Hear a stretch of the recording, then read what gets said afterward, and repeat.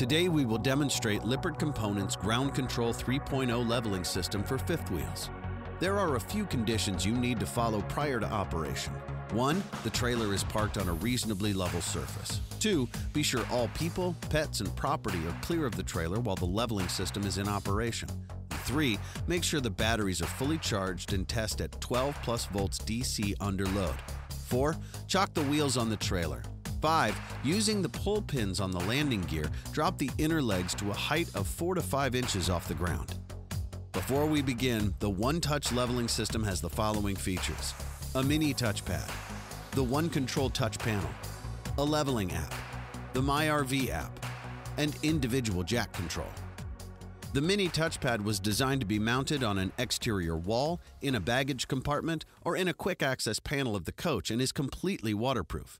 It is a quick and easy way for the user to access the basic leveling features from outside their coach. These include extend retract landing gear, auto level, hitch height recognition, retract all. To power up the mini touchpad, simultaneously press the up and down arrows along the left side. The green LED will light up when it is active.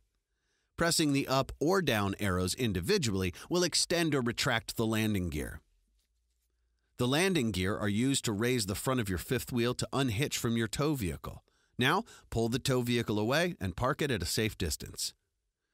Please note, once the automatic leveling cycle has started, it is important that there is no movement in the trailer until the trailer has completed the leveling process. Failure to remain still during the leveling cycle could have an effect on the performance of the leveling system. Also, in order for the hitch recognition feature to function, the auto level sequence must be started with the front of the trailer above level. After raising the fifth wheel off of the tow vehicle and moving the tow vehicle, press the auto level button. Once the auto leveling sequence begins, the front of the coach lowers to level the coach front and rear. The rear jacks will be grounded, and then the side-to-side leveling sequence will occur. Each jack will perform a final grounding touch. The OCTP screen will read Auto Level Success.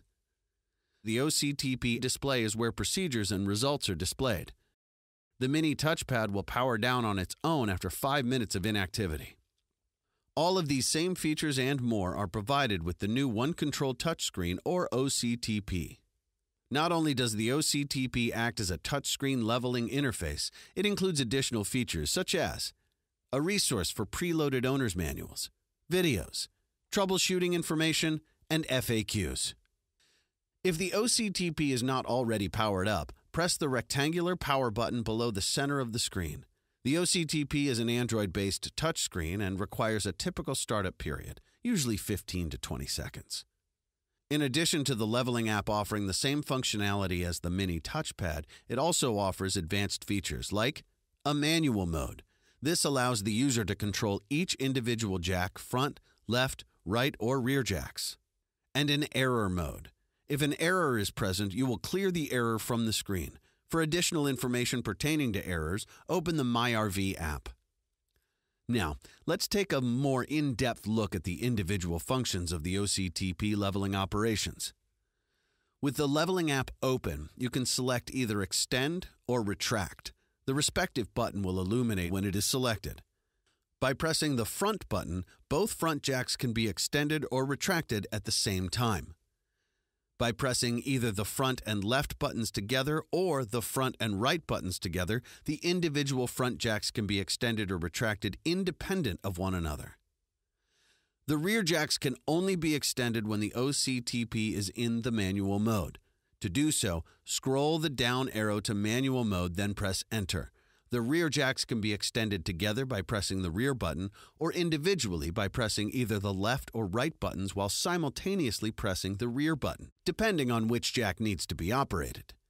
Please note that the middle jacks, if equipped, operate in conjunction with the rear jacks. If the rear jacks won't operate using the manual mode, but they do operate properly when auto level is performed, then the twist prevention protection system has locked out the operation to prevent damage to the frame of the trailer. Please note, if the auto level sequence does not perform as described above, place the system in manual mode and test that the jacks operate correctly by pushing their coordinating buttons on the OCTP individually. The front button will operate the landing gear. The rear button will operate the rear jacks. Left will operate left. Right will operate right. The hitch recognition function in Level Up remembers the height of the trailer at the time the tow vehicle is disconnected from the trailer.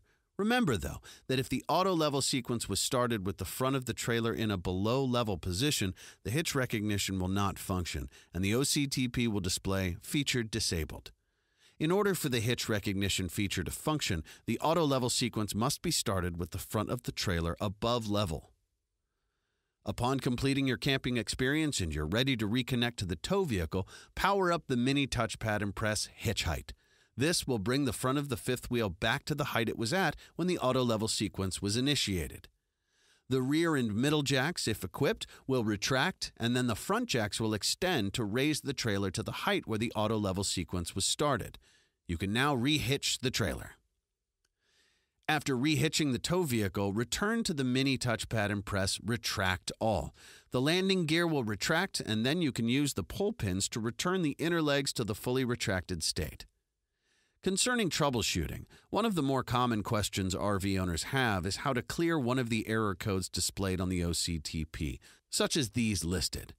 Based on the error code being displayed, you should first either check the harness connections at the controller and at the jack, looking for any damage. Also, check the fuses at the controller to make sure they are all good. Repair or replace anything that you feel may be contributing to the error. Check your owner's manual, located in the MyRV app on your OCTP for more troubleshooting guides. If you have any questions, please call 574-537-8900. Thanks for watching.